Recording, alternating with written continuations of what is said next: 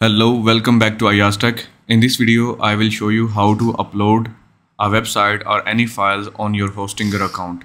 So when you log into your Hostinger account, you will see this H panel that will look like this. Okay, once you are on your H panel, then you need to click on the manage button and then you will see this dashboard. So basically there are multiple ways to upload files. So one approach is using their existing file manager that is available in this H panel that you can use.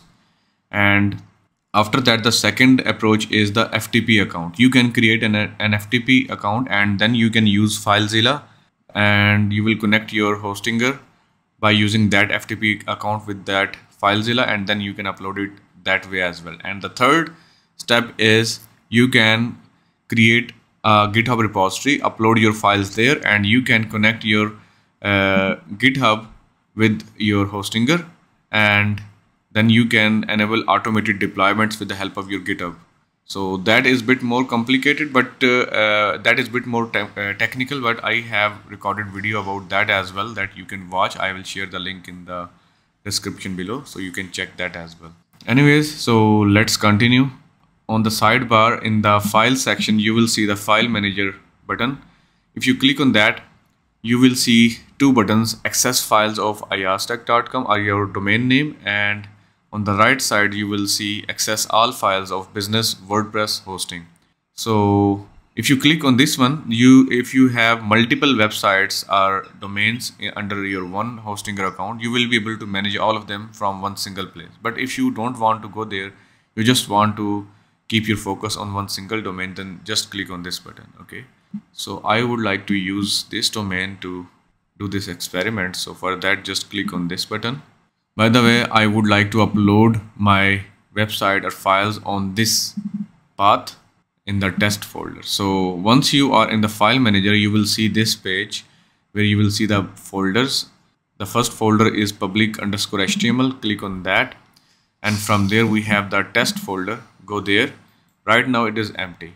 Now I have a zip file of a website, so I will simply drag and drop it to my file manager, and then I will extract it there. So you can either directly select and drag and drop your files and folders, or you can zip them and drag and drop there and extract it there. So let's do that. Alright, the zip file has been uploaded. Now click on that, right click, and here you will see the button extract. Here it is asking you to choose the folder name where you want to extract it. I want to extract it as where it is right now, so I will not specify anything here. And you can also specify the destination as well by clicking on that. It will let you go back to the folder tree, or you can go further deep in the nested folders. And if there are already some files that you may want to overwrite, you can just check this checkbox, and then it will replace those files with the new files that you are uploading. Anyways, just click on the extract. So it is saying that choose the folder name. Maybe I should specify dot here. Okay, so dot means it has extracted the zip file in the same directory where we are right now, and now there was a folder into that folder into that zip file. So now I need to move all of the files from that folder, so I will just double click on that, and let's select all of the files and right click on that, click on the move file, and here we have to select the folder where we want to move it. So we want to go back. So now we are one step behind in this folder tree, so just click on that move. You can see that all of the files have been moved in the main folder there where we want to keep them. Now just delete this zip file because we don't need them anymore. Okay, and also we don't need this folder as well, so let's delete it. Alright, now if you reload this page, you will see the website is live now. Okay, so you can see it is working, everything is functional. So this is how you can upload any files or website to the Hostinger by using their existing file manager. Okay, now next let's use the FTP approach to upload the same file. So let's do that. I'm going to delete all of the files again. Alright, now let's create an FTP account and use it. So in the files section, click on the FTP accounts, and here you need to create an FTP account. So here we have selected the public_HTML directory. By default, you have to specify the username. So here I will specify the username, and I have specified the password as well. Now let's click on the create button, but the password is weak. We cannot use this password, so we must have to specify the stronger password. So let's try a stronger password. Okay, it is saying that the username is already there, so let's create a unique one. Okay, now I have created another user with the test1 name. I have pasted password here so that we could get it back once we need it. So also this is the username. Now let's open the FileZilla. We need to select the folder from where we want to transfer the files. Okay, now here we need to add the host address, username and password to connect. So for that, let's copy the host name. Okay, I have specified the host name. Now let's add the username, and now I will copy the password, and let's test it by clicking on the quick connect. So make sure you select or copy the correct username. So this was the correct username. So instead of just test1, we should prefix it with proper string that we have provided here. And now let's test it once more. And for the host name, I guess we have to use this domain name. Okay, this time it worked. Just click on the OK, and it is saying that login incorrect.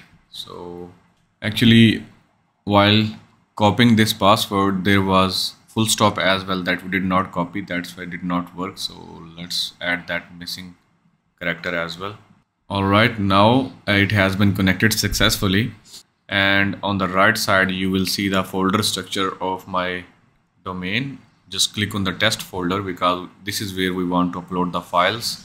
And now we have to drag and drop the file, but right now this folder is zipped, so we have to extract or unzip that folder first. So if you are in the Mac, just double click on that and it would be extracted. Now if you go back here and let me refresh, now you will see that new folder is here. Just select all of the files and folders and drag and drop to the right side of this area, and on the bottom side you will see the progress. On the top as well, you can see these are all of the files that have to be uploaded to the remote server. Okay, once all of the files have been transferred, you can go back here and reload this page. If it is still working, that's mean it was uploaded. And let me just refresh this page just to show you that it is uploaded already here. Okay, so that's it. Thanks for watching. I hope you found this tutorial helpful. If you are looking for a reliable and affordable web hosting provider, I highly recommend checking out Hostinger. I have been using them for my own projects and have been really impressed with their performance and features. If you are interested in trying out Hostinger, I have included my affiliate link in the description below. By using my link, you will not only get a great deal on hosting, but you will also be supporting my channel, which helps me continue creating content like this. If you enjoyed this video, please hit that like button and consider subscribing to my channel for more tutorials on web development, programming and tech tips. I would also love to hear your thoughts and questions in the comments section below. For those who prefer written tutorials, be sure to check out my blog at ayaztech.com. There you will find the written versions of this tutorial and other tutorials along with my many other helpful resources and guides. Thanks again for your support, and I will see you in the next video.